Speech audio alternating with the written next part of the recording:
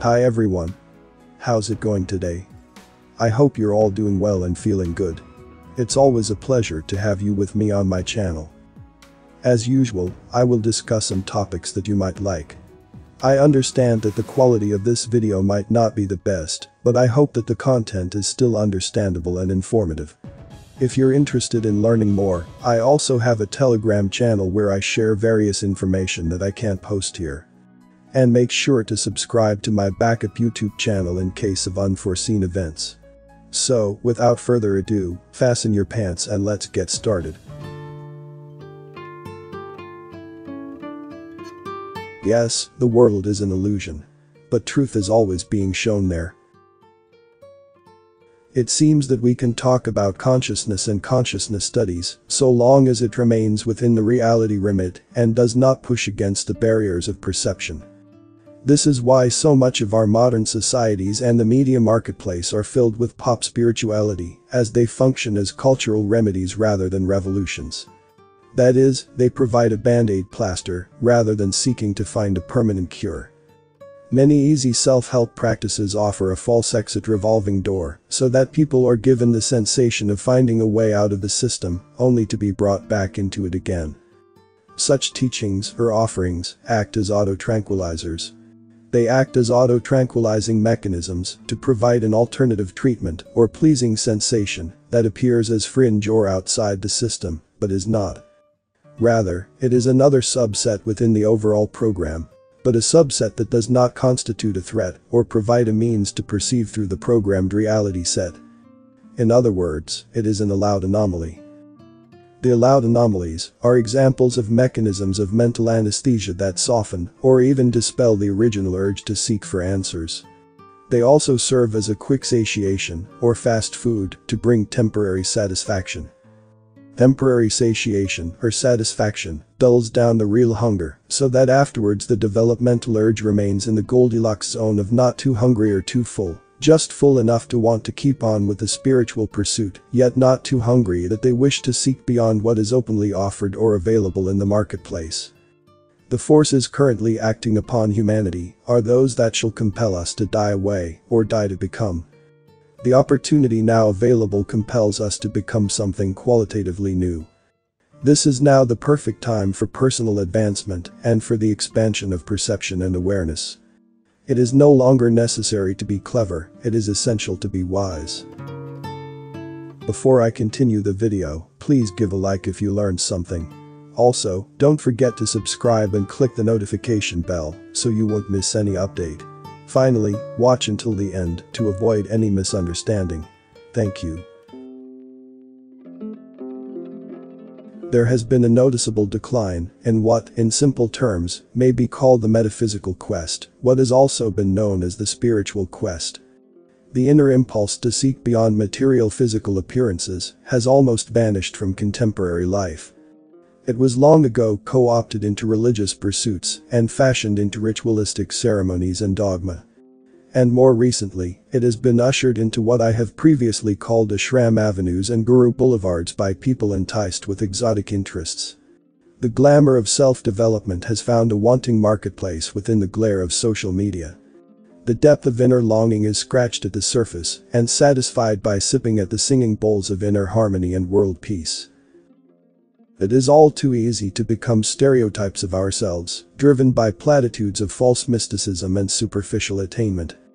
There is so much within contemporary life that bears down upon us to make us forget ourselves, that just the act of self-remembering becomes a force of rebellion and treason against the material world. We are led to forget those capacities that we bring with us from the metaphysical realm.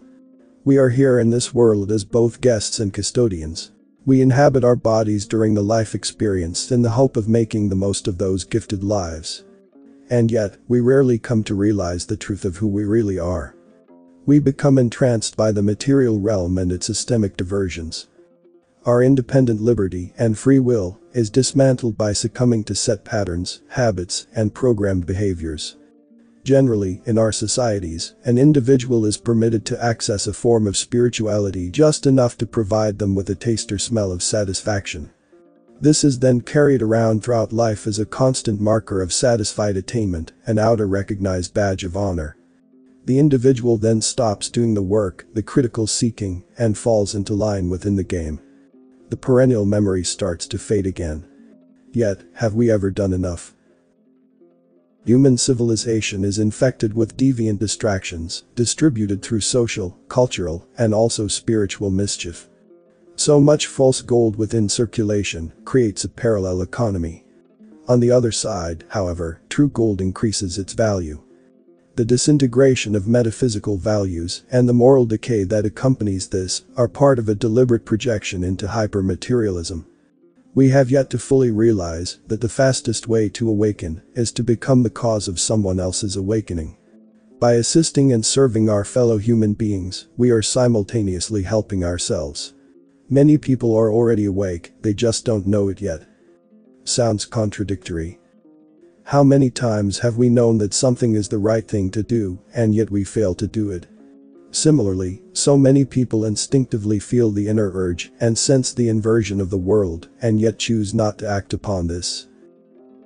In the words of the sage and philosopher Sri Aurobindo, at first, the inner consciousness seems to be the dream, and the outer the waking reality. Afterwards, the inner consciousness becomes the reality, and the outer is felt by many as a dream, or delusion, or else as something superficial and external. Our current consensus reality is not an accurate portrayal of the life experience, and it is no longer where we need to be.